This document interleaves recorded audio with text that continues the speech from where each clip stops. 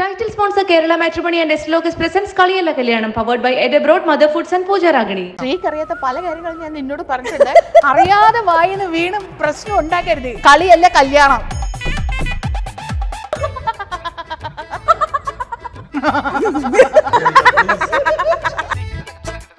I really miss you. ഞങ്ങൾ എല്ലാ ദിവസവും കണ്ടോണ്ടിരുന്ന മനുഷ്യന്മാരല്ലേ? ഞാൻ വിചാരിച്ചു ഷർട്ട് എടുക്കണേനും ഉടുപ്പ് എടുക്കണേനും സംഭവം നമ്മൾ വർത്താനം പറഞ്ഞു വന്നപ്പോ എവിടെയോ ഒന്ന് വഴുതിപ്പോയി. അങ്ങനെ കല്യാണം കഴിച്ച ആൾക്കാരാണ് ഞങ്ങള്. അല്ലാതെ വരൂ നമുക്ക് കല്യാണം കഴിക്കാൻ ഏട്ടൻ എന്നോട് പറഞ്ഞിട്ടുണ്ടോ? ഞാൻ പറഞ്ഞിട്ടുണ്ടോ? പിന്നെ എന്തിനാ ഇങ്ങനെ കാണിച്ചേ?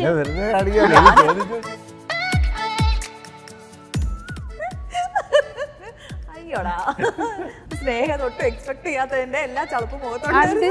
ഞാൻ ഉണ്ട്. കൂടുതൽ സമയം ബാത്റൂമിൽ ചെലവഴിക്കുന്ന ആര്? അതെന്തിനാണെന്നൊന്നും ചോദിക്കരുത്.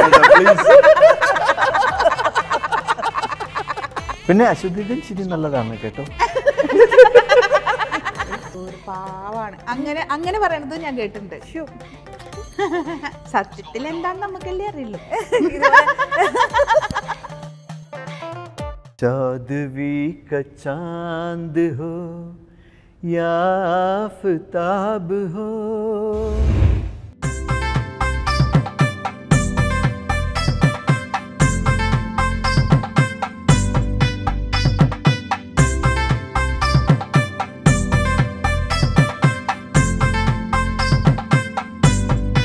വിവാഹ ദിവസം എന്ന് പറയുന്നത് എല്ലാവർക്കും വളരെ പ്രത്യേകതയുള്ള ഒരു ദിവസമായിരിക്കും. നമ്മൾ വളരെ ഇഷ്ടത്തോടെ സ്നേഹത്തോടെ വീണ്ടും ഓർക്കാൻ ആഗ്രഹിക്കുന്ന ഒരു ദിവസമായിരിക്കും. ഒരുപാട് വ്യത്യസ്തങ്ങളായ ഇമോഷൻസിലൂടെ നമ്മൾ കടന്നു പോയിട്ടുണ്ടാവാനിടയുള്ള ഒരു ദിവസമാണ്. അപ്പോൾ ഈ കല്യാണ ദിവസത്തെ സ്നേഹത്തോടെ ഓർത്തെടുക്കാനും ആ വിശേഷങ്ങളൊക്കെ നമ്മളോട് ഷെയർ ചെയ്യാനും വേണ്ടിയിട്ട് പ്രിയപ്പെട്ട നമ്മുടെ താരദമ്പതികൾ ഇന്ന് നമ്മളോടൊപ്പം ജോയിൻ ചെയ്യുന്നുണ്ട്. കളിയും കല്യാണത്തിൻ്റെ ഒരു പുത്തൻ എപ്പിസോഡിലേക്ക് എല്ലാവർക്കും സ്വാഗതം.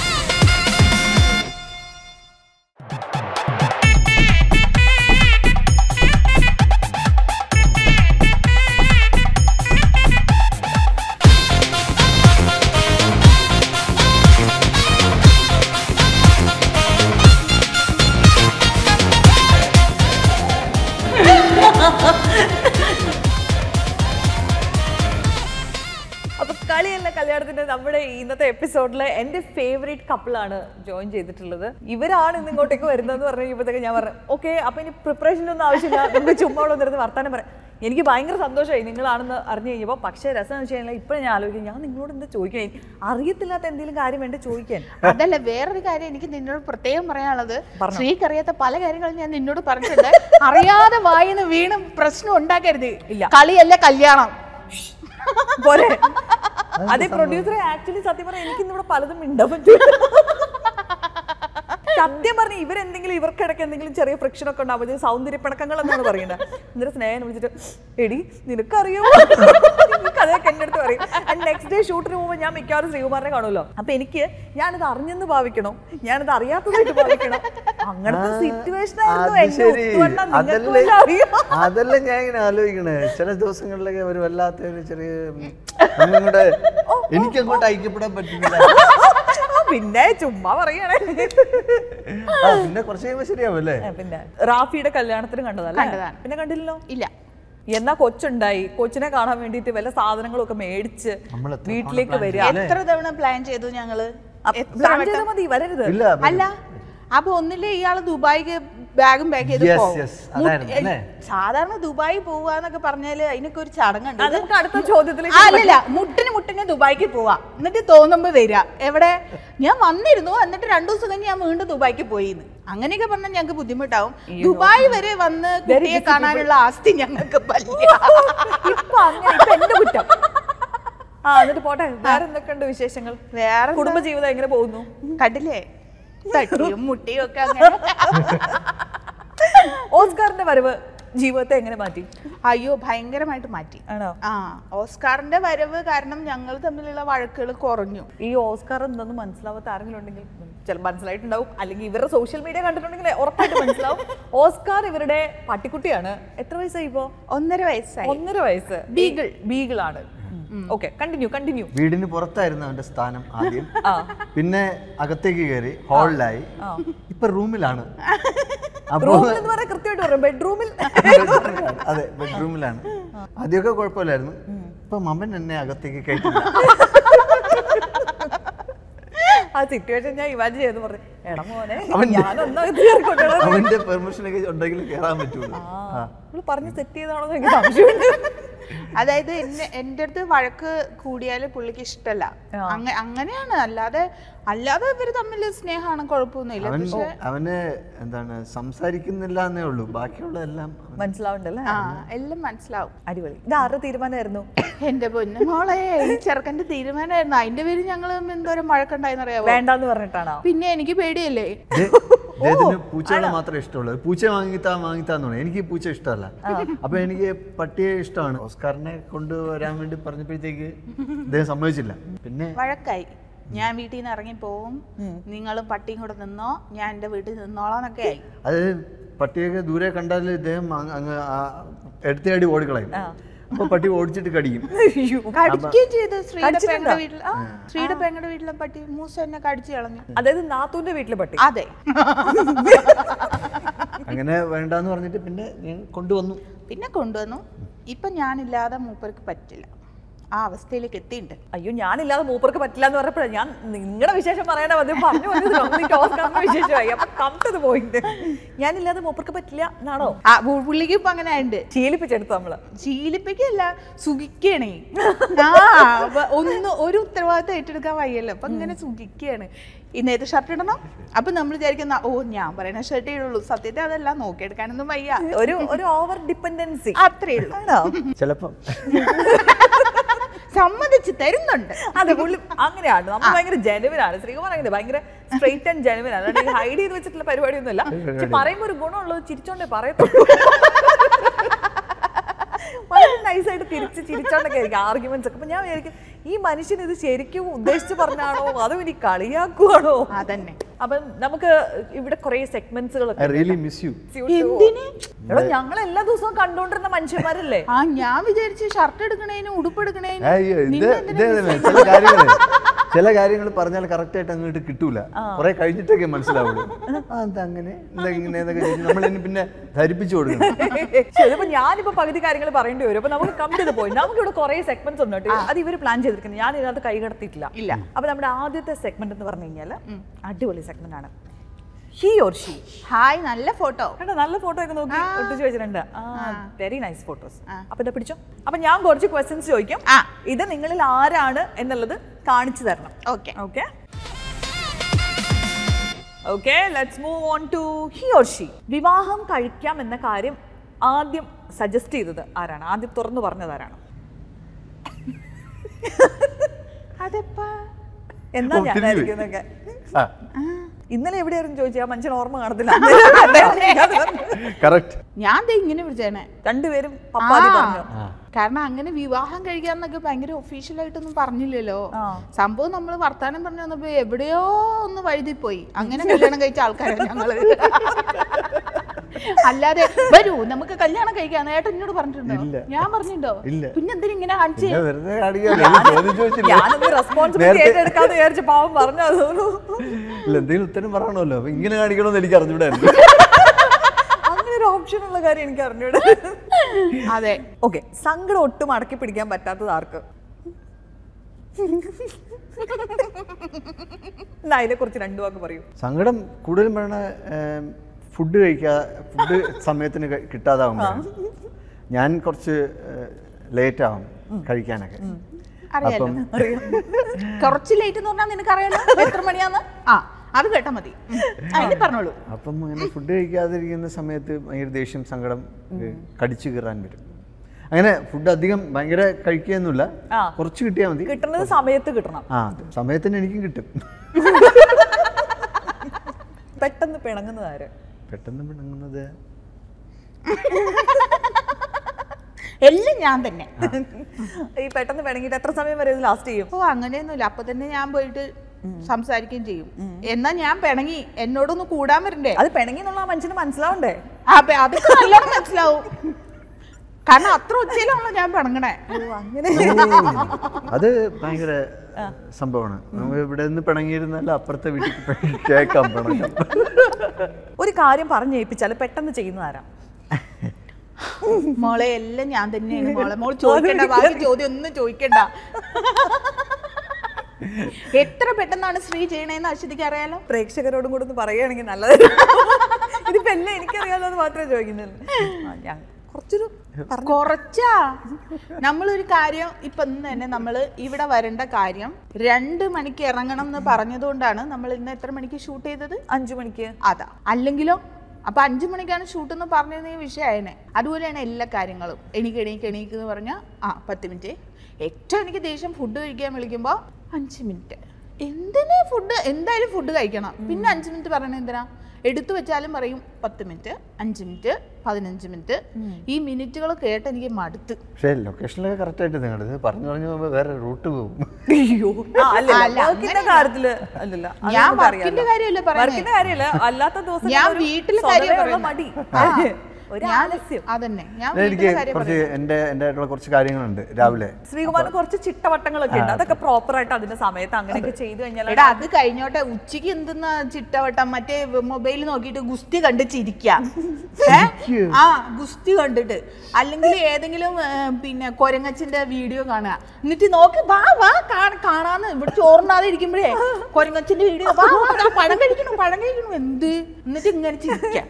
എന്റെ ഭർത്താവിന് ഭക്ഷണം കഴിക്കാൻ വിളിച്ചു കഴിഞ്ഞാൽ അന്നേരം പറയും ഞാൻ ഒന്ന് കുളിച്ചിട്ട് പോരാ. എല്ലാ നേരത്തും എന്തിനാ കുളിക്കുന്നത്? ഭക്ഷണം കഴിക്കണം എന്ന് പറഞ്ഞാൽ ഞാനൊന്ന് കുളിച്ചിട്ട് വരാം. അത് നല്ല കാര്യമല്ലേ? എനിക്കും അങ്ങനെ ഉണ്ട്. പാടത്ത് പറമ്പില് പണിക്ക് പോയിട്ട് വരുന്ന ആളാണെങ്കിൽ ഓക്കെ, ഭക്ഷണം കഴിക്കുന്നതിന് മുമ്പ് ശരീരം വൃത്തിയാക്കണം. അങ്ങനെയൊന്നുമല്ലല്ലോ വീട്ടിൽ ഈ പറഞ്ഞ പോലെ ഫോണും കുത്തിക്കൊണ്ടിരിക്കുന്ന മനുഷ്യൻ. നമ്മള് അതിനൊക്കെ വളരെ നിങ്ങൾ ഉണ്ടാക്കി തരുന്നതാണെങ്കിലും നമ്മൾ അതിനെ വളരെ പവിത്രതയോടുകൂടിയാണ് നമ്മൾ അതിനൊക്കെ കാണുകയും കഴിക്കുകയൊക്കെ ചെയ്യുന്നത്. അത് മനസ്സിലാക്കണം. അല്ല നിങ്ങൾ വെറുതെ ഉണ്ടാക്കുന്നു, ഞങ്ങൾ അങ്ങനെയല്ല. അല്ലാതെ ഇത് OCD-യോ വട്ടോ അല്ല, നമ്മൾ ഇങ്ങനെ വിശ്വസിക്കണം. കേട്ടല്ലോ? ശരി, ഞങ്ങൾ അത് വിശ്വസിച്ചിരിക്കുന്നു. Next point. അതെ, അടുത്ത ഓക്കെ. ദൈവമേ, നിങ്ങൾ ആരെയാ പറ്റിക്കാൻ എളുപ്പം? ഏട്ടന് എപ്പോഴും ആർക്ക് പറ്റിക്കാൻ? നീ എന്നെ പറ്റിക്കാറുണ്ടെന്നൊക്കെ ആണോ?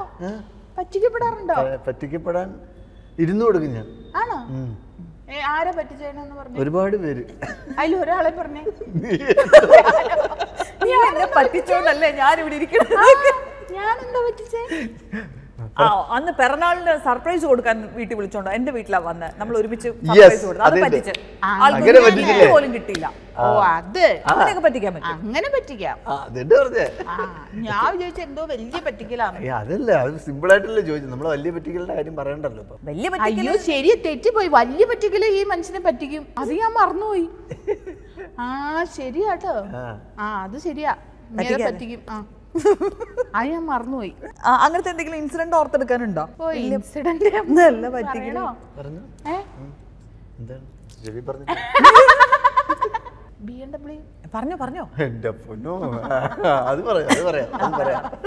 കാർ എടുക്കാൻ വേണ്ടിട്ട്, അപ്പൊ നമ്മള് വലിയ വണ്ടികൾ എടുക്കുമ്പോ സെക്കൻഡ് ഹാൻഡ് വണ്ടി എടുക്കാം എന്നുള്ള രീതിയില്. പക്ഷെ അധികം ഉപയോഗിച്ചതാണോ ഒന്നും അറിയില്ലല്ലോ. അപ്പൊ നമ്മുടെ ഫ്രണ്ട്സിന്റെ വണ്ടിയാണെങ്കിൽ നല്ലതാണല്ലോ. ശ്രീയുടെ ഒരു ആത്മാർത്ഥ സുഹൃത്ത് ഒരു BMW ഉണ്ട് മോനെ, എന്നാ നീ അത് നോക്കിയിട്ട് എടുത്തോ, അതിന് ചെറിയ എന്തോ ഒരു പ്രശ്നമുണ്ട് എന്ന് പറഞ്ഞു. ചെറിയ പ്രശ്നമല്ലേ, നമ്മളിവിടെ കൊണ്ടുവന്ന് നന്നാക്കി ഏതാണ്ട് 1.5 ലക്ഷം രൂപ കൊടുത്ത് നന്നാക്കി. അത് കഴിഞ്ഞിട്ടില്ലേ പിന്നെ അയാൾ പോയി. എവിടെ? ദുബായിലാ, ബഹ്റൈനില് എവിടെയോ പോയി. അത് കഴിഞ്ഞ് നമ്മൾ ആ വണ്ടി കുഴപ്പമില്ല, നന്നായിട്ട് ഓടണൊക്കെ ഉണ്ട്. പിന്നീട് ശ്രീയുടെ തന്നെ ഇപ്പം അതിൻ്റെ ബുക്കും പേപ്പറൊക്കെ നമ്മുടെ ഇതിലാക്കണല്ലോ. ബുക്കും പേപ്പറൊക്കെ അന്വേഷിച്ചപ്പോൾ ഡൽഹിയിൽ ബ്ലാക്ക് മാർക്കിൽ കിടക്കണ വണ്ടി ഇത്. അയ്യോ, ആ വണ്ടി ആയിരുന്നല്ലേ? മറ്റേ വണ്ടി ഓർമ്മയില്ലേ? എനിക്ക് ഓർമ്മയുണ്ട്. അതന്നെ, മറ്റേ തിരുവനന്തപുരത്തിന് പോകുമ്പോ ഇടയ്ക്ക് അതന്നെ. എന്നിട്ട് അത് ആക്ച്വലി വലിയ പ്രശ്നമൊന്നും ഇല്ലാന്ന് പറഞ്ഞിരുന്ന വണ്ടിയാണ്. ഞാൻ അവിടെ നിന്ന് എടുത്തോണ്ട് വന്നപ്പോഴത്തേക്ക് ലൈക്ക് പെട്ടിയോട്ടൊക്കെ ഓടുന്ന പോലെയാണ് അത് ഓടുന്നത്. അതിനെ ശരിയാക്കി ഓൾമോസ്റ്റ് ഒരു ഓടുന്ന പരുവത്തിലൊക്കെ ആക്കിയിട്ട് അദ്ദേഹം പിന്നെ കാശ് തരുന്നില്ല. എന്നിട്ട് പുള്ളി വണ്ടി എടുത്തോണ്ട് പോയി. ചുരുക്കത്തിൽ പൈസയും പോയി, വണ്ടിയും പോയി. ബ്ലാക്ക് മാർക്കിൽ പെട്ട് അറസ്റ്റ് ചെയ്ത് കൊണ്ടുപോകാൻ ഭാഗ്യം. അപ്പൊ പറ്റിക്കാൻ പറ്റും. അടിപൊളിയായിട്ട്. അത് നമ്മുടെ അടുത്ത സുഹൃത്തുക്കളെ തന്നെ അങ്ങനെ ചെയ്യുമ്പോൾ അതെ നമ്മള് ട്രസ്റ്റിൽ സംഭവിച്ചു പോകുന്ന വിശ്വാസ കൂടുതൽ കൊണ്ട് സംഭവിക്കുന്നത്. പൊസസീവ്നെസ് ആർക്കാണുള്ളത്? ഓ ശരിക്കും ഏട്ടൻ പൊസസീവ്നെസ് ഉണ്ടോ? എനിക്ക് ഉണ്ടോ? പിന്നെ ആണോ? നിങ്ങൾ ഇച്ചിരി നീങ്ങിയിരുന്നോ? അല്ല എനിക്ക് ഇതൊക്കെ പെട്ടെന്ന് മനസ്സിലാവും. ആണോ? അതുകൊണ്ട് കുഴപ്പമില്ല. ടെൻഷനായി. ഈ ശ്രീകുമാറിന്റെ ഇതുപോലെ ഫാൻസ് ഒക്കെ വിളിക്കുവോ, സംസാരിക്കുവോ? ആരാധികമാരൊക്കെ വരുമ്പം എങ്ങനെയുണ്ട്? ഒരു കുഴപ്പമില്ലാന്ന് ഞാൻ അവരോട് സംസാരിക്കുള്ളൂ എന്ന് എനിക്കറിയാം. ഈ മനുഷ്യനെ എന്തോരം സംസാരിക്കുന്ന എനിക്കറിഞ്ഞു. അങ്ങനെ ഒരു ഗുണമുണ്ട് കേട്ടോ. വെറുതെ ആരാധികമാര് മെസ്സേജ് അയച്ച് കഷ്ടപ്പെടുന്നത് സോഷ്യൽ മീഡിയ ഒക്കെ ഹാൻഡിൽ ചെയ്യുന്നത് ഞാൻ തന്നെയാണ് എല്ലാം നോക്കുന്നത്. അത് ശരി. പിന്നെ ആ വഴിക്ക് ആരും ശ്രമിക്കുന്നു. അതെ. പിന്നെ പരിചയമായിട്ട് എത്ര ദിവസത്തിന് ശേഷമാണ് അശ്വതിയോട് സംസാരിച്ചു തുടങ്ങിയത്. ശരിയാ. അപ്പൊ പരിചയമില്ലാത്തവരോട് സംസാരിക്കോ? ഇപ്പൊ ഞാൻ പ്രിയങ്ക അമ്മ അസോസിയേഷന്റെ ജനറൽ ബോഡിയുടെ അതിൽ കുറച്ച് അഭിനയിക്കുന്ന ആൾക്കാരെ ഞാൻ വേറൊരു ഷോയ്ക്ക് കണ്ടിരുന്നു. അപ്പൊ എന്നോട് അവിടുന്ന് ചേച്ചിമാരൊക്കെ പറഞ്ഞു, എടി എന്ത് രസമായിരുന്നു പാട്ട്, അടിപൊളി, ഞാൻ ഭയങ്കര ഫാനാണ്, എനിക്ക് ഭയങ്കര ഇഷ്ടമാണേ, പറയണേന്ന് പറഞ്ഞു. ഞാൻ ഞാൻ പറഞ്ഞോളാം, എനിക്കൊരു കുഴപ്പമില്ല പറയാന്ന്, കാരണം എനിക്ക് ധൈര്യല്ലേ. തിരിച്ച് റെസ്പോണ്ട് ചെയ്താലാണല്ലോ അത്രയല്ലേ ഉള്ളൂ. അതിലൊന്നും എനിക്ക് ഒരു പേടിയില്ല. തിരിച്ചോ? നമ്മളത് അന്വേഷിക്കാറേ ഇല്ല. ഏയ് ഞാൻ കംപ്ലീറ്റ് ഫ്രീഡം കൊടുത്തിട്ടുണ്ട്. ഞാൻ ഇവിടെ പോരുത്, ഇവിടെ പോരുത്, ഇത്ര സമയത്ത് പറഞ്ഞു, അങ്ങനെയൊന്നുമില്ല. എന്നെ എപ്പോഴും ഇങ്ങോട്ട് വിളിക്കാറുണ്ട് ഞങ്ങൾ. അങ്ങനെ എനിക്ക് വലിയ റെസ്ട്രിക്ഷൻ ഒന്നുമില്ല. പിന്നെ ഞാൻ അത്രക്കാരനൊരു ഭർത്താവല്ലെന്നോ? അല്ല, എല്ലാവരുമായിട്ട് നമ്മൾ ഭയങ്കര ഫാമിലിയിൽ എല്ലാവരുമായിട്ട് നമ്മൾ ഭയങ്കര മിങ്കിളായി വളരെ ഹാപ്പി ആയിട്ട് പോകണം എന്ന് അങ്ങനെ അങ്ങനെ വേണമല്ലോ. അങ്ങനെ ഒരു ആഗ്രഹം. കൂടുതൽ സുഹൃത്തുക്കൾ ഉള്ളത് ആർക്കാണ്? കൂടുതൽ സുഹൃത്തുക്കൾ ഒബ്വിയസ്ലി ഉറപ്പായിട്ടും. ഈ സുഹൃത്തുക്കളെ കൊണ്ട് വല്ല ഗുണമുള്ളത് ആർക്കാണ്? അത് നേരത്തെ പറഞ്ഞില്ലേ, എന്റെ സുഹൃത്തുക്കളൊക്കെ പറഞ്ഞില്ലേ, അത് എനിക്കാണ്. സുഹൃത്തുക്കളെ കൊണ്ട് ആ ഗുണം ഉറപ്പായിട്ടും. ഫ്രണ്ട്ഷിപ്പ് നന്നായിട്ട് മെയിൻറ്റെയിൻ ചെയ്യാം. ഫ്രണ്ട്ഷിപ്പ് മെയിൻറ്റെയിൻ ചെയ്യണം മാത്രമല്ല, ഇപ്പം അവർക്കൊരു ആവശ്യം വന്നാലും ഞാൻ മാറി നിൽക്കാറില്ല. ഞാൻ ഏത് അവസ്ഥയിലാണെങ്കിലും ഞാൻ ഓടിപ്പോവും. അത് എന്തോ നമ്മളിപ്പം ഞാൻ പഠിച്ചത് മഹാരാജാസ് കോളേജിലാണ്. സത്യത്തിൽ അവിടെ നിന്നാണ് എനിക്ക് ആ ഒരു കൾച്ചർ കിട്ടിയത്. മഹാരാജാസ് കോളേജ് കഴിഞ്ഞ് പിന്നെ ഞാൻ പോകുന്നത് ഹോസ്റ്റലിലേക്കാണ്, കാലടി ശ്രീശങ്കര യൂണിവേഴ്സിറ്റി. അവിടെ ചെല്ലുമ്പോൾ നമുക്ക് അതായത് നമ്മുടെ ഫ്രണ്ട്സേ ഉള്ളൂ എന്നുള്ള തിരിച്ചറിവാണ്. ഈ രണ്ട് കോളേജുമാണ് എന്നെ അങ്ങനെ സുഹൃത്തുക്കളെ കാര്യമായിട്ട് കൂടെ നിർത്തണം എന്ന് പഠിപ്പിച്ചത്. ഇതാരോ മനഃപൂർവ്വം എഴുതിയ ചോദ്യമാണ് കേട്ടോ. എന്തുവാ? കൂടുതൽ സമയം ബാത്റൂമിൽ ചെലവഴിക്കുന്ന ആര്? ഇതെന്തുകൊണ്ടാണ്, ഇത് ആരാണ് എഴുതിയത്? ഇതിൽ എനിക്കൊരു കോൺട്രിബ്യൂഷൻ ഇല്ലാട്ടോ, സത്യം കേട്ടോ. അപ്പൊ ഏട്ടനെ അറിയുന്ന ആരോ ഉണ്ട് കേട്ടോ വേറെ ഇവിടെ. ഏതോ ഒരാളുണ്ട് ഇവിടെ. അതെന്തിനാണെന്നൊന്നും ചോദിക്കരുത്.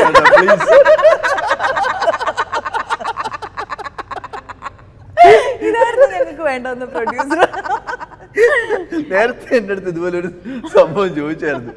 ഞാൻ കറക്റ്റ് ആയിട്ട് ഉത്തരം പറഞ്ഞു. ഏകദേശം കുളിച്ചിറങ്ങാൻ എത്ര സമയം വേണ്ടി വരും? രാവിലെ എണീറ്റിട്ട് ഒന്ന് കുളിക്കും, എന്നിട്ട് വർക്കൗട്ട് ചെയ്യും, എന്നിട്ട് പിന്നെയും കുളിക്കും, പിന്നെ ഈ വിയർപ്പ് പോകണ്ടേ? മൊത്തം ഒരു 3 മണിക്കൂർ. ഏറ്റവും നല്ല ചിരി ആരുടേതാണ്? എനിക്ക് വയ്യ. ശരി, നിങ്ങളുടെ രണ്ടുപേരും ചിരി യുണീക്കാണ്. അപ്പം അങ്ങോട്ടും ഇങ്ങോട്ടും അതിനോട് ഇഷ്ടം ഉണ്ടാവണമല്ലോ. പിന്നെ അശ്വതിയുടെ ചിരി നല്ലതാണ് കേട്ടോ. കൂടുതൽ തവണ ദേഷ്യം വരുന്ന ആർക്കാ? സംശയമില്ല, അതിനകത്തൊന്നും സംശയമില്ലാത്ത കാര്യം. അതെ. ഹി ഓർ ഷീ കഴിഞ്ഞു, പെട്ടി മടക്കിക്കോ, അത് മാറ്റി വെച്ചോ. ഇത് നമുക്ക് കൊണ്ടുപോകാം. ഈ കാണുന്ന ആൾക്കാർക്ക് ഇപ്പൊ ഓരോരുത്തർ വന്നിട്ട് നമ്മളെ പേഴ്സണലി കാണുന്ന സമയത്ത് പറയൂല, അവർക്ക് ശ്രീകുമാറിനെ കുറിച്ചുള്ള ഒരു ഇമേജ് എന്താണെന്ന് സ്നേഹിക്ക് തോന്നിയിട്ടുള്ളത്? പാവമാണെന്നാണോ, അതോ ഭയങ്കര ഗൗരവക്കാരനാണെന്നാണോ, തമാശക്കാരനാണെന്നാണോ? കൂടുതൽ എന്താ ആൾക്കാർ പറയാറ്? രണ്ടും ഉണ്ട്. രണ്ടും പറയണത് ഞാൻ കേട്ടിട്ടുണ്ട്. ആള് ഭയങ്കര റിസർവ്ഡ് ആണ്, ആരോടും സംസാരിക്കില്ല, ആരുമായിട്ടും മിങ്കിളയില്ല എന്ന് പറയണത് ഞാൻ കേട്ടിട്ടുണ്ട്. അതേസമയം അയ്യോ പാവാണ് കേട്ടോ. അതായത് എന്റെ ഫാമിലിയിലുള്ള എന്റെ ചേച്ചിമാര് ചേട്ടന്മാരൊക്കെ ശ്രീ പെട്ടെന്ന് അധികം സംസാരിക്കില്ലല്ലോ, പക്ഷെ എന്നാലും അവര് പറയണ അയ്യോ ഒരു പാവാണ്, അങ്ങനെ പറയണത് ഞാൻ കേട്ടിട്ടുണ്ട്. സത്യത്തിൽ എന്താന്ന് നമുക്കല്ലേ അറിയുള്ളൂ. സ്നേഹയെ കുറിച്ച് എന്താ ആൾക്കാര് പറയാനുള്ളത്? എപ്പോഴും ഇങ്ങനെ പൊട്ടിച്ചിരിച്ച് അങ്ങനെ ബഹളം വെച്ച് നടക്കുന്ന അങ്ങനെയാണ് കൂടുതലും നമ്മൾ കണ്ടിട്ടുള്ളത്. അപ്പൊ ആൾക്കാർ അങ്ങനെ ഒരു ഇമേജിലാണ് എപ്പോഴും സംസാരിക്കാറ്. എപ്പോഴും ഭയങ്കര ഹാപ്പി എനർജറ്റിക് ആയിട്ട് എപ്പോഴും നിൽക്കാനാണ് താല്പര്യം. അങ്ങനെ ഭയങ്കര ഗ്ലൂമി ആയിട്ടൊന്നും ഇരിക്കില്ല. എൻ്റെ അടുത്ത് മാത്രമാണ് അങ്ങനെ എന്തെങ്കിലുമൊക്കെ ചെറിയ ചെറിയ പ്രോബ്ലം ഒക്കെ ഉണ്ടാവും, അങ്ങനെ ഉള്ളൂ. അല്ല ബാക്കിയുള്ള കംപ്ലീറ്റ് ഒരു എൻഗേജ്ഡ് ആയിരിക്കും. എൻഗേജ്ഡ് ആയിരിക്കാൻ വേണ്ടിയിട്ട് ഇഷ്ടപ്പെടുന്ന ഒരാളാണ്. അപ്പം അത് ഞാൻ അതിന് വേണ്ടിയിട്ടുള്ള കംപ്ലീറ്റ് ഇതും ഞാൻ വിട്ടു. അല്ല, ഞാൻ നേരത്തെ പറഞ്ഞില്ലേ, ഒരു റെസ്ട്രിക്ഷൻ അങ്ങനെ ഒരു സംഭവം. എന്തിനാണ് റെസ്ട്രിക്ഷൻ? എല്ലാവർക്കും അതെ, എല്ലാവർക്കും അവനവൻ്റെ സ്വാതന്ത്ര്യം. തീർച്ചയായും. നിങ്ങളുടെ കാര്യത്തിൽ എനിക്ക് ശരിക്കും എപ്പോഴും തോന്നാറുള്ളത് ഈ ഓപ്പോസിറ്റ് പോൾസ് അട്രാക്ട് എന്ന് പറയുന്നത് നിങ്ങളുടെ കാര്യത്തിൽ അല്ലേ? നിങ്ങൾ കുറേ കാര്യങ്ങളിൽ ഭയങ്കര ഡിഫറെൻ്റ് ആയിട്ടുള്ള ആളുകളും എന്നാൽ ആർട്ടിൻ്റെ കാര്യത്തിൽ വരുമ്പോൾ അല്ലേ, ഒരാൾ പാട്ടായിട്ടാണെങ്കിലും അഭിനയമായിട്ടാണെങ്കിലും ഡാൻസ് ആയിട്ടാണെങ്കിലും ആ ഒരു ആർട്ടിൻ്റെ ഒരു യൂണിറ്റി ഇല്ലേ? അപ്പം നിങ്ങൾ ഒരുമിച്ചുള്ള സ്പേസിൽ ആ ഒരു ക്രിയേറ്റീവ് സൈഡ് എങ്ങനെയാ? അത് ഞാൻ എപ്പോഴും പറയും, പാട്ട് പ്രാക്ടീസ് ചെയ്യണം എന്നുള്ളത് എപ്പോഴും ഞാൻ പറയുന്ന കാര്യമാണ്. പക്ഷെ പൊതുവേ കുറച്ച് എന്താ പറയുക, ഇപ്പം പിന്നെയും തുടങ്ങിയിട്ടുണ്ട്. അപ്പം ഞാനിങ്ങനെ ഓരോ ഷോസ് അല്ലെങ്കിൽ അതൊക്കെ വരുമ്പോൾ ഞാൻ പറയും ഇന്ന പാട്ട് പഠിക്കാം. അപ്പം ഞാൻ അതിന് ഡാൻസ് ചെയ്യും. അങ്ങനെ ഇപ്പൊ കുറച്ച് ഷോസ് ഞങ്ങൾ അടുപ്പിച്ച് ചെയ്തിട്ടുണ്ട്. അപ്പോൾ അങ്ങനെ ഒരു ട്രാക്കിലേക്ക് ആയിട്ടുണ്ട്. മറ്റേത് നമ്മള് കോവിഡ് സിറ്റുവേഷനിലാണ് ആദ്യമായിട്ട് അങ്ങനെ വീട്ടിലിരുന്ന് ബോറടിച്ച ഒരു ദിവസം ചെയ്തതാണ് ഉജ്ജയിനിയിലെ ഗായിക. അതാണ് പിന്നെ വൈറലായത്. പിന്നെ അതിനുശേഷം ഈ പറഞ്ഞ പോലെ നമ്മുടെ ആബാദ്, നമ്മുടെ കൊറിയോഗ്രാഫർ ആബാദ് പറഞ്ഞിട്ട് നമ്മൾ അങ്ങനെ വേറെ സോങ്സ് ചെയ്യാൻ തുടങ്ങി. ഇപ്പൊ പക്ഷെ ഞങ്ങൾ അത്തരം സോങ്ങുകൾ സെലക്ട് ചെയ്ത് പഠിക്കാൻ തുടങ്ങിയിട്ടുണ്ട്. അടിപൊളി. ചെയ്യണം. ഞാൻ ആക്ച്വലി സ്റ്റാർട്ട് ചെയ്ത സമയത്തൊക്കെ ഇടയ്ക്കിടയ്ക്ക് ഇങ്ങനെ വീഡിയോ എടുക്കുന്നത് എനിക്ക് വലിയ താല്പര്യം എതിരായിരുന്നു. പക്ഷേ മടിയാന്ന് പറ. അപ്പം പക്ഷെ ഇപ്പം ഇതാണ് നമ്മുടെ വർക്ക് എന്താണ്, നമ്മുടെ എന്താണ് എന്റർടൈനിങ് അല്ലേ? അപ്പോൾ അതിന് വേണ്ടിയിട്ടുള്ള വഴികൾ നമ്മളിങ്ങനെ ക്രിയേറ്റ് ചെയ്ത് ഉണ്ടാകും. അത് ഇഷ്ടമാണ്. ഇപ്പം കൂടുതലും അങ്ങനെയൊക്കെ നമ്മളിപ്പം സ്റ്റേജ് പ്രോഗ്രാംസ് ഒക്കെ ആയിട്ടൊക്കെ ചെയ്യാനൊക്കെ താല്പര്യം ഞങ്ങൾ ചെയ്തു തുടങ്ങി. ഒരു പാട്ടങ്ങട് കീച്ചാലോ? പിന്നെന്താ? ആത്മാവിൽ മുട്ടി വിളിച്ചതുപോലെ സ്നേഹാതുരമായി തൊട്ടുരിയാടിയ പോലെ മണ്ണിൻ്റെ ഇളം ചൂടാർന്നൊരു മാറിൽ ഈറനാമൊരിന്ദു കിരണം പൂവു ചാർത്തിയ പോലെ കണ്ണിൽ പൂങ്കവിളിൽ തൊട്ട് കടന്നു പോകുവതാരോ, കുളിർ പകർന്നു പോകുവതാരോ, തെന്നലോ തേൻ തുമ്പിയോ, പൊന്നരയാലിൽ മറഞ്ഞിരുന്ന് നിന്നെ കണ്ട് കൊതിച്ചു പാടിയ കിന്നരകുമാരനോ. ഓ കണ്ണിൽ പൂങ്കവിളിൽ തൊട്ട് കടന്നു പോകുവതാരോ, കുളിർ പകർന്നു പോകുവതാരോ.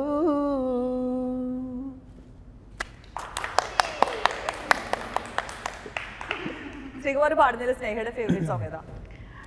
എനിക്ക് ഒരുവിധപ്പെട്ട എല്ലാം ഇഷ്ടമാണ്. എന്നാലും ഇരുത്തി പാടിപ്പിക്കുന്നേ ഇത് പാടുന്നൊക്കെ പറഞ്ഞു. ഇപ്പൊ അങ്ങനെ ഇരുത്തി പഠിപ്പിക്കാറില്ല. മതിയായോ? അങ്ങനെയല്ല, ഒരേ പാട്ട് തന്നെ പാടിക്കാറില്ല.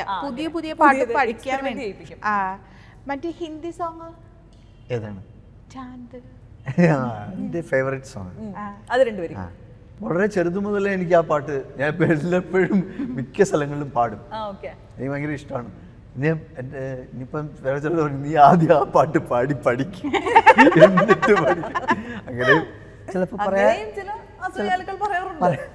പറയണമെങ്കിൽ പറയാം അല്ലേ? എന്നാലും എനിക്ക് ആ പാട്ടിനോട് ഭയങ്കര അത് എന്താണ് എവർഗ്രീൻ സോങ് അല്ലേ? അങ്ങനെ പറയാൻ പറ്റുന്ന സോങ്.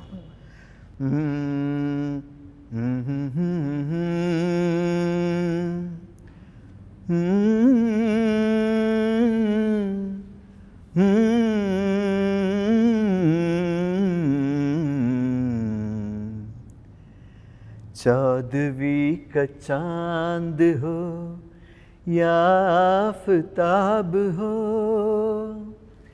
जो भी हो तुम खुदा की कसम लाजवाब हो. चौदवी का चांद हो, होठों पे खेलती है तबस्सुम की बिजलियाँ, सजते तुम्हारी राह में करती है कहकशा. दुनिया ये हुस्न इश्क का तुम वो शराब हो. चौदवी का चांद हो या आफताब हो, जो भी हो तुम खुदा की कसम लाजवाब हो, चौदहवीं का चांद हो. Thank you. സത്യം പറഞ്ഞാൽ ഞാൻ ഇവരുടെ കല്യാണം കൂടിയിട്ടില്ല. പക്ഷേ ഇന്റർനെറ്റിൽ ആ സമയത്ത് വന്നിട്ടുള്ള ആ കല്യാണത്തിന്റെ ഫോട്ടോസ് കണ്ടു കഴിഞ്ഞപ്പോഴേക്കും എനിക്ക് ഭയങ്കര സന്തോഷം തോന്നിയായിരുന്നു. ഞാൻ നേരത്തെ അത് പറഞ്ഞിട്ടുണ്ടോന്ന് അറിയില്ല സ്നേഹത്ത്, പക്ഷെ എനിക്ക് ആ ഫോട്ടോസ് നല്ല ഭംഗിയുള്ള ഫോട്ടോസ് ആയിരുന്നു. നിങ്ങളെ കണ്ടിട്ടുള്ളതിൽ വെച്ച് ഏറ്റവും നല്ല ഒരു അറ്റയറിലെ നല്ല ഫോട്ടോസ് ആയിരുന്നു. ആ സമയത്ത് ഇന്റർനെറ്റ് സെൻസേഷൻ ആയിരുന്നു ഇവരുടെ കല്യാണ വാർത്തയും കല്യാണ ഫോട്ടോസും ഒക്കെ. അപ്പൊ കല്യാണ ദിവസം വരെ നമുക്കൊന്ന് പോയിട്ട് വരാം.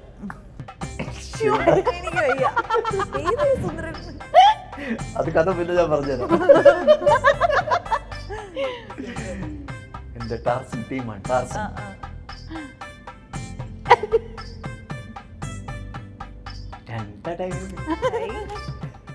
ഇത് എവിടെ വെച്ചായിരുന്നു കല്യാണം? എപ്പ ഇങ്ങനെ ഒരുങ്ങി ഇറങ്ങി വന്നു അങ്ങനത്തെ കാര്യങ്ങൾ?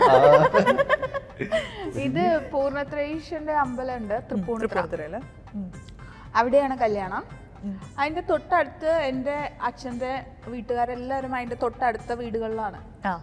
അപ്പൊ എൻ്റെ ചേച്ചി ഉണ്ട്, മീനച്ചേച്ചിയുടെ വീട്ടിൽ നിന്നാണ് നമ്മൾ ഡ്രസ് ചെയ്ത് ഇറങ്ങിയത്. ശ്രീ ഒരുങ്ങിയത് ഒരു കഥ തന്നെയാണ്. കണ്ടില്ലേ, ഒരുക്കം കണ്ടില്ലേ? ആ, അതിനൊരു കഥയുണ്ട്.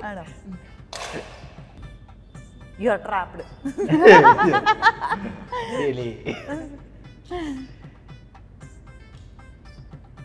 ഇയാൾ മൊത്തം കെട്ടിയില്ലേ? ചേച്ചി ഏൽപ്പിച്ചിട്ട് പോന്നോ? എല്ലാം ചേച്ചി തന്നെയാണ് ചെയ്തത്. ഇയാൾക്കൊന്നും അറിയത്തില്ല. പിന്നെ പോയി ഏറ്റെടുത്ത്. പിന്നെ അയ്യോടാ, ഭയങ്കര സ്വീറ്റ് ആയിരുന്നു. സ്നേഹ തൊട്ടും എക്സ്പെക്ട് ചെയ്യാത്തതിന്റെ എല്ലാ ചളുപ്പും മുഖത്തോണ്ട് ഞാൻ ഉണ്ട്.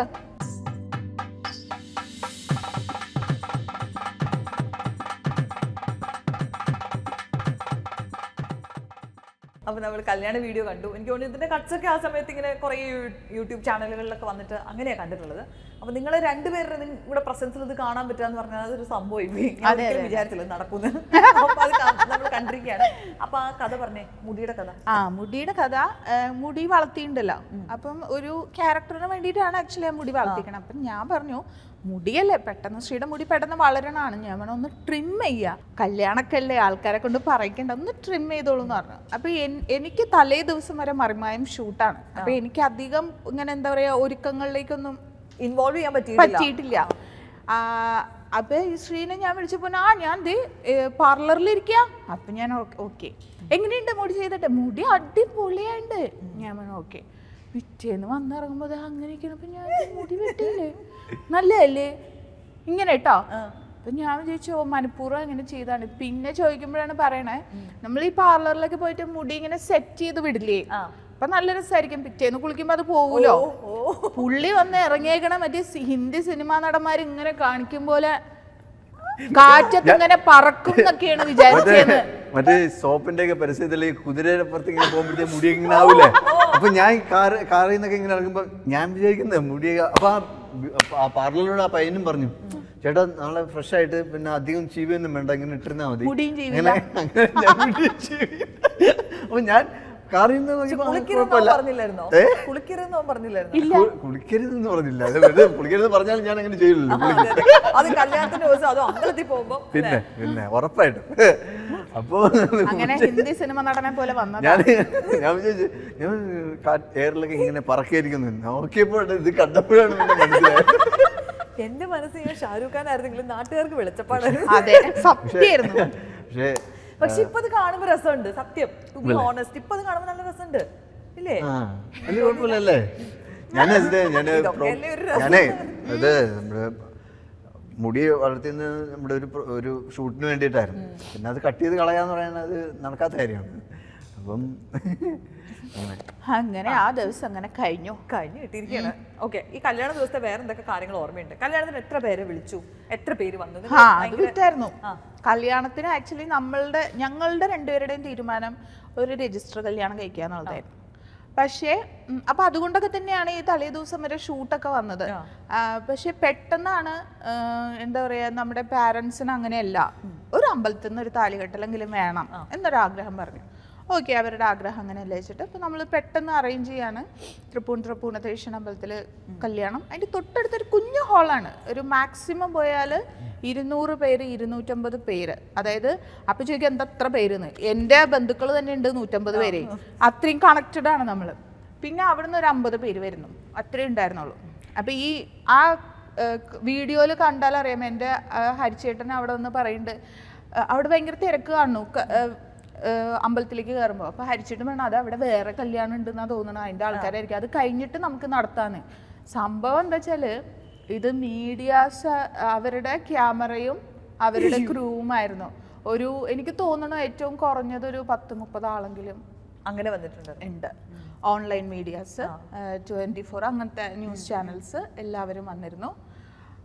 അപ്പൊ അതെന്താ വെച്ചാൽ നമ്മൾ പ്രതീക്ഷിക്കാത്ത സുഹൃത്തുക്കളാണ്. പക്ഷെ സംഭവം നമ്മൾ വിളിക്കാത്ത എന്താ വെച്ചാല് നമ്മളിങ്ങനെ ഉദ്ദേശിച്ചിട്ടുള്ളൂ, അതുകൊണ്ടാണ്. പക്ഷെ അവരറിഞ്ഞു വന്നിരുന്നു.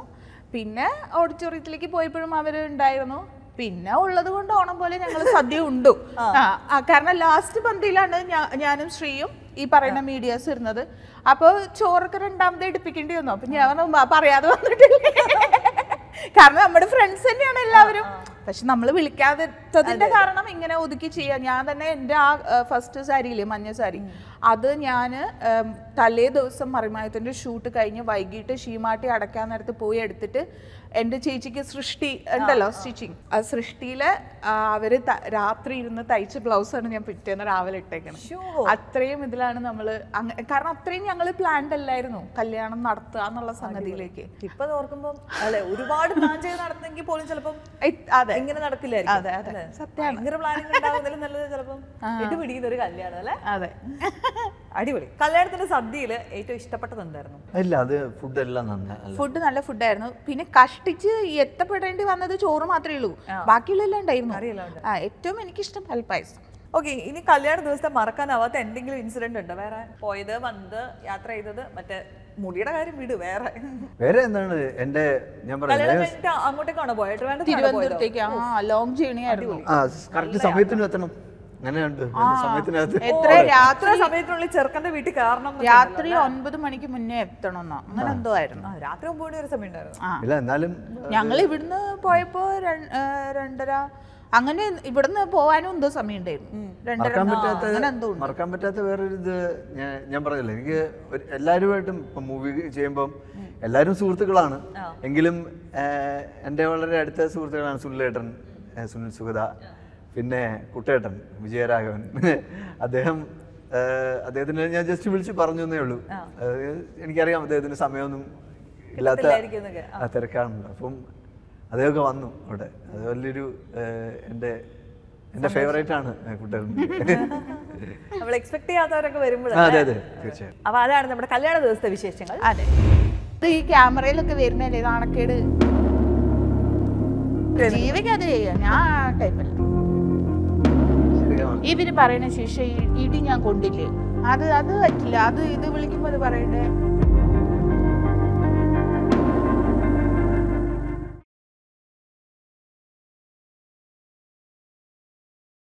Title sponsor Kerala Matrimony and Estilocus presents Kaliyalla Kalyanam, powered by Ed Abroad, Mother Foods and Pooja Ragini.